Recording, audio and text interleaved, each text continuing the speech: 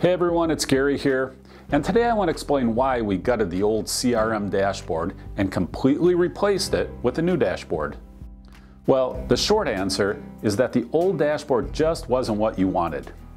While there was plenty of information displayed with colorful graphics and interesting charts, it just wasn't the information you needed to most effectively run your business day in and day out. So after plenty of feedback from you and feedback from the CloudNet 360 staff, who also use the exact same CRM you use, we recognized an opportunity to simplify the dashboard by displaying the things you do the most with the CRM.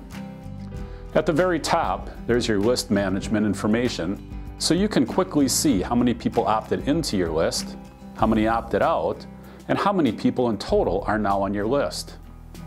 Below that is a chart of your open tasks, so you can see what sales and customer items need to get accomplished today, what's overdue, and what's coming up next.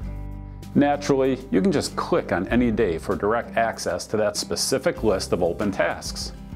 And right below the open tasks is the recent activity, so you can quickly see what you and your team have been up to.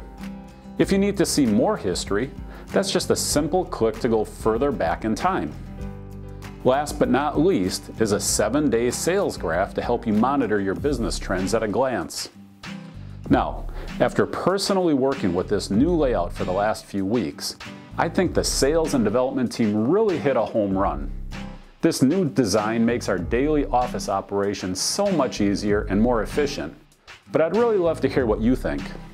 So give it a try and then give us your feedback. CloudNet 360, helping you sell more, faster.